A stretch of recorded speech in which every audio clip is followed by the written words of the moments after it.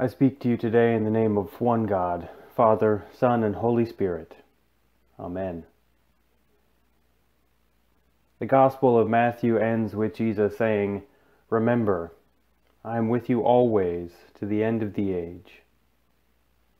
These words are comforting. They are a source of strength, and many have remembered these exact words in difficult periods in their lives, even at the point of death. These words are powerful as well as true of our experience of God with us. But as I sat with these words in preparation for today's sermon, I wasn't finding much comfort in them. Instead, I was finding myself wrestling with them, shaken by them. A few questions kept coming to mind. They kept ringing in my head. Questions like, am I to take these words as an endorsement of all that I am doing and all that I stand for? Is Jesus with me? With us? Is Jesus with you? If Jesus is with us, who is us? So I sat with these questions and looked at the world around me.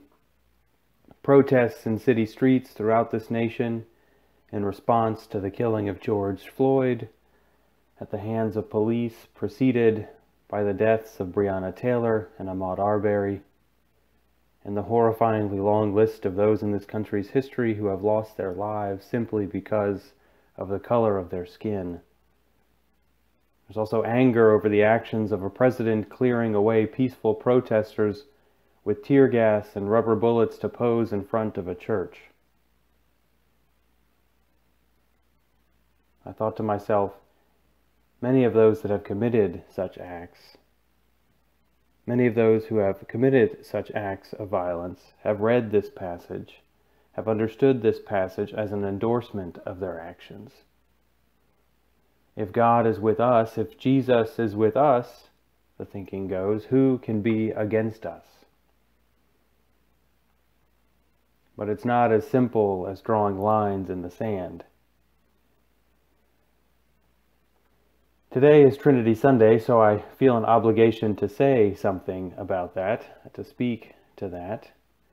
Something that I hope won't be a tangent, but the foundation of everything that I'm going to say and pray here with you today.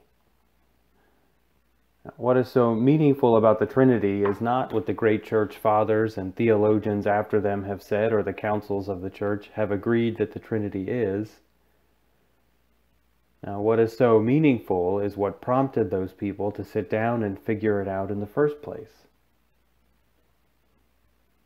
Now, Paul, at the end of his letter, his second letter to the Corinthians today, expresses a Trinitarian understanding of God. He names Jesus, he names God, and he names the Holy Spirit all in one breath. Now, Paul is not thinking, how can this be? Three persons, one God. Now, I doubt very much that Paul was concerned with that. Paul is speaking of his and others' experience of God in their day-to-day lives, as a God who is understood in relationships, not apart from them. For those living in the world at the time of Jesus and Paul, they were not coming to Scripture, they were not reading Scripture in order to understand God. They were going to Scripture to make sense of their experience of God. This God that they encountered in the world around them. They encountered this God through Jesus, the Son of God, and then also through God's Holy Spirit. They encountered this God through one another, in community together, in experiences and relationships with people outside that community. Again, just think of the times that Jesus in the Gospels is seen beyond the societal boundaries, eating and laughing with sinners. Scripture does not tell us, in fact, about a time that God was all around. Scripture tells us about a God that is all around, yesterday, today, and in the future. It is still the case that we encounter God out in the world. This is the expression of an incarnate faith. God can be touched, God can be seen, God can reach out and touch us. This is our faith. Now, the doctrine of the Trinity tells us that God is always doing something new in the world.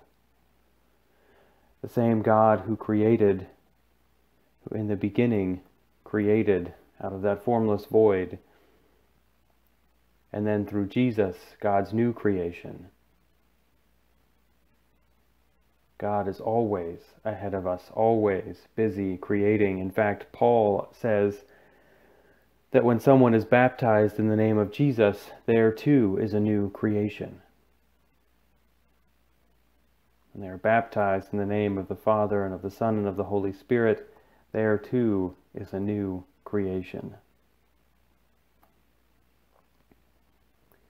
Now, the hard part about this, though, and this is the part that we are less comfortable with, that I am less comfortable with, especially as I reflected on this sermon. If God is a God we encounter out there, then God is a God that we encounter over there.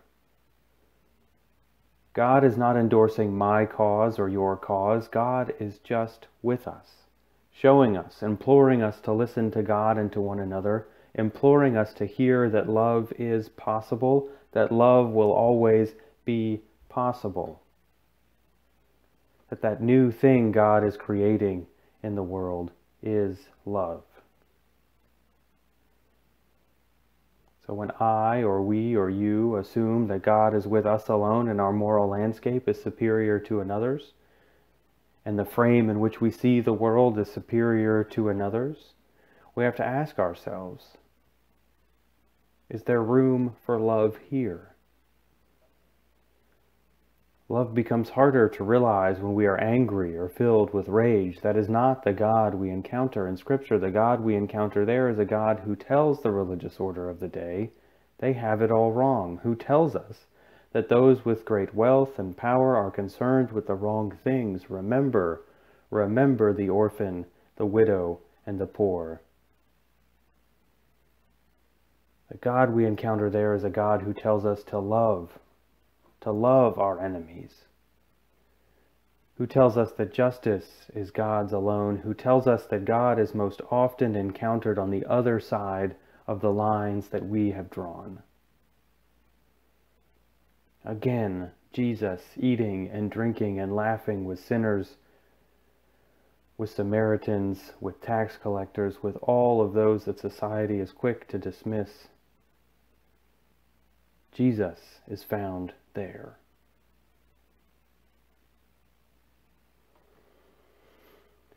It sounds so simple to love our brothers and sisters, to love those that are different than us. We want to love our brothers and sisters. We want to love those that are different than us. In fact, I think that I do love my brothers and sisters. I think I do love those that are different than me. We think that we love people that are different than us, but if that is the case, where are they? Where are those people that are different than us? Where are they around our dinner tables? Where are they in our neighborhoods? Where are they where we gather and congregate together? And if we know who they are, how close do we get to them?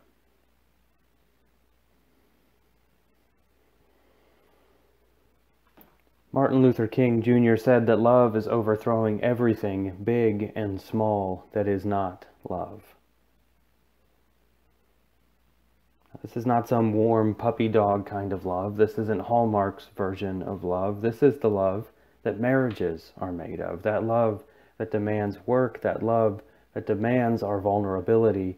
It's that love that takes all we have to give so we can say with our words, with our actions, this is what makes me better. You are what make me better.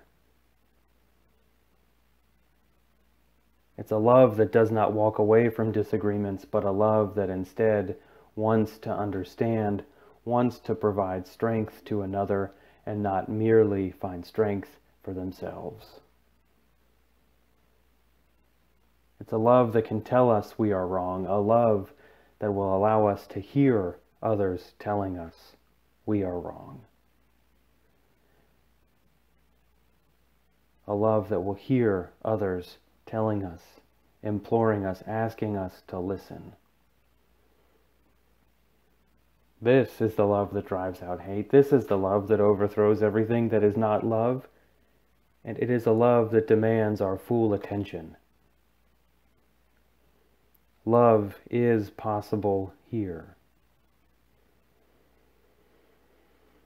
Yet we are at a time in our nation where we are so very polarized. We are at a time where we cannot imagine the other side being right, only that they are wrong. We are at a time where many of us are seeing what we have been slow to see. That divisions such as race shape our lives in painful, tragic ways, that our ideologies of conservatism, liberalism, and individualism keep us separated and isolated from one another. Some of us cannot hear the pain and suffering of God's children in the voices of those who shout, "Black Lives Matter." Black Lives Matter. Others cannot hear the fear of God's children in those who shout, "Make America Great Again." Or the fear in God's children who shout back, "Make America Sane Again." Too often we do not imagine that God could be with those we disagree with. And I have wondered at times in recent years, where is God? For these words from Matthew today, "I am with you always," remind me that God is here and now and tomorrow. These words remind me that the way forward is a love that heals another's pain, a love that removes another's fear. Guilt, shame, anger, these are not of love. These tell us that this is not how it is supposed to be. God, who is encountered all around us in the everyday, who makes a way where there is no way, this is love. God's new creation is what must be and will be. It will not be easy. But it will always be possible. Maybe not in our lifetimes, probably most assuredly not in our lifetimes. But we keep building the foundations, and we can keep proclaiming the love of God and of God's Son. Sisters and brothers, Jesus is with us, God is with us. God's animating breath is animating creation, making something new. God is always creating. God's Spirit is always moving among us, inviting us, imploring us to hear the need for our ongoing work in this new creation through those who say, "I can't breathe." I have hard, intentional work to do within myself. I have work I need to invite God to do within me, but like me, the church is being called to do something new. The church is being asked to do this work too, to name those things that divide us, to talk in love with one another about them, to look at our history and see where we have willingly done harm, to see where we have done harm, period. We are being called to move beyond the boundaries that we have drawn for ourselves. Because these sides we've drawn are not new. They are of our own making and belong in that category of sin and death, not new creation, not eternal life. God cries out from all of us and all of creation because God is among us, waiting to be encountered, waiting to be seen, waiting for us to admit that love is possible here, waiting for us to listen. As for me, it is time I find the courage and strength to listen, to recognize God in the other and experience new wonders of God's creation there. Sisters and brothers, my prayer for us today, for me today, is that God is here. And my prayer also includes a question. Will you join me as I step over these lines we've drawn to proclaim love is possible here. Amen.